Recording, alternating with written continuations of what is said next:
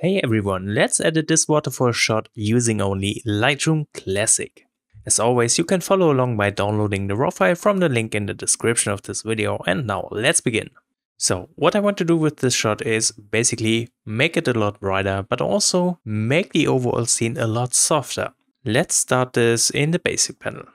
I'm going to change the profile going from Adobe Color to Adobe Standard to lessen the contrast, which works quite nice in this scene. Lessening the contrast will make the image appear softer, and that's exactly what I want for this.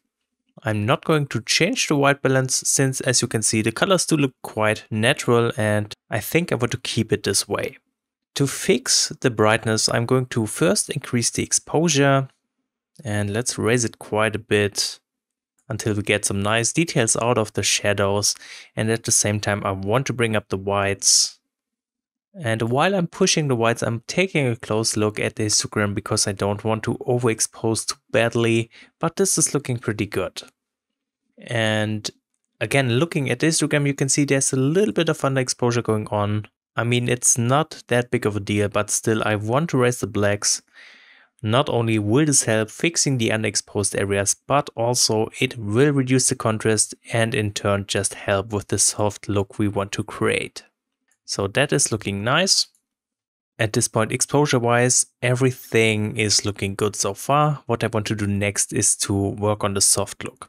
First, however, I'm going to introduce texture, making just the smallest details a little sharper. And then at the same time, for the soft effect, I'm going to bring down the clarity. And you can drop this actually quite a lot depending on how strong you want the soft effect to be. But in this case, let's just apply a very subtle amount like this. And I'm also going to drop the dehaze. Just be careful dropping the dehaze while it has a great effect on this image, will make everything brighter. So pay close attention to the histogram while dropping the dehaze.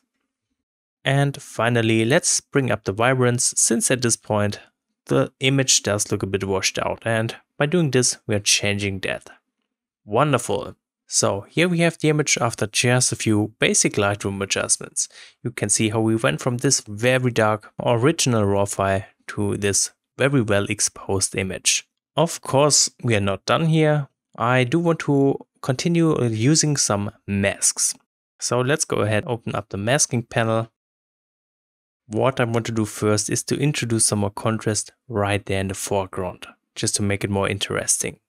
So I'm doing this by creating a linear gradient, just covering most of the foreground like that.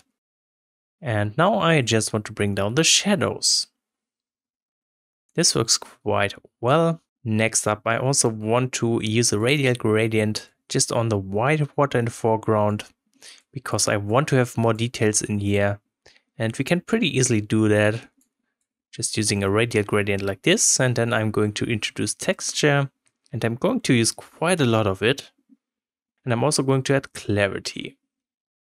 This creates a very nice eye catcher right down there in the foreground of the image. Perfect. What is kind of distracting at the moment is the upper portion of the image, which is a little bit too bright. So what I want to do is to create a linear gradient covering most of the upper part like that. And here I'm simply going to bring down the exposure again. Let's make it really dark up here, just like that. Again, I'm paying close attention to the histogram because we don't want to underexpose anything, but this is looking good. Now, we did not only darken the cliffs, but also the waterfall, which in turn looks quite strange. So we don't want to do that. To fix this, I'm going to make use of that subtract button. And I guess let's just subtract a radial gradient. I'm going to create a very thin one like this. Let's rotate it a bit. And just make sure the waterfall stays as bright as it was before. Perfect, that looks great. We can enhance the waterfall portion of this image a little more using another radial gradient. And I'm just going to create one like this, and I'm going to place it just above the waterfall. And what I want to do with this is to add some kind of light coming in from the top. So in here, let me bring up the exposure just a notch. And I'm also going to introduce some blacks. again, which just helps for the soft effect and maybe even some dehaze. Perfect. We don't want to overdo it, so that's looking really, really good. And here we have the image after the masking adjustments. They did have a great impact. I can show you by toggling the masks on and off. So we went from this edited base image to this with just a bit of masking. At this point, the only thing that's left to do is the color grading. So let's start this in the HSL panel. What I want to do first is to work on the hue. Mainly the yellow hue, which will affect the grassy areas of the image. I want to make them look a little bit fresher and not that warm. So I'm going to bring up the yellow hue, which in turn will make the green tones a little more intense. Just like that. We could maybe also push the greens just a bit, giving them a richer green color. Alright, after adjusting the hue, we want to push the saturation. We can do this for the yellow colors and for the green tones. Just tickling out some more saturation in here. And I think I want to also introduce some more blue saturation, which will affect the water in a very nice way. Just don't overdo it because it looks strange quite fast, as you can see. So let's not go that high. Alright, that's looking great. We could also play around with the luminance just to affect the contrast of the image some more. And what I mean by that is I could bring up the yellow luminance just to brighten up the grassy areas of the image. And I can do the same with the green tones. It's looking really interesting this way, so let's keep it like that. Alright, now if you want to get a little more creative, we can also make use of some split toning in the color grading tab. Here we can work on the shadows and the midtones. The highlights are not that helpful when it comes to the split toning for this image. So for the shadows, I have a very cold color in mind. So let's first set up the hue to something like this, and then just very, very slightly raise the saturation.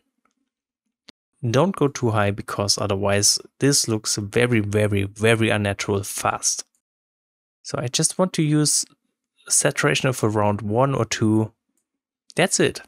Also, I'm going to head into the midtones and let's see, I think I want to apply a cold color tone to the midtones as well. Again, I'm just using a very subtle amount of saturation because we don't want to have a very unnatural looking image. Should be enough. And then let's also go down into the calibration tab. Here we can play around with green primary hue and saturation. What I mean by that is I'm just going to increase the hue a bit, giving the green tones a way better looking color. And I'm also going to push the saturation slightly just to make them look more intense. Nice. Now I think at this point there's some vignetting missing. So what I want to do next is to go into the effects tab right there. And let's just bring down the amount of vignetting. That's probably a bit too much, so I think this is looking better. Finally, we can do some sharpening in the details tab. Here I'm always using the same settings. I'm going to bring down the radius, I'm going to increase the details all the way up, then I'm holding down the Alt key and adjust the masking slider. We only want the important parts of the image to be sharpened. Maybe just like that. And then I'm bringing up the amount of sharpening. Perfect.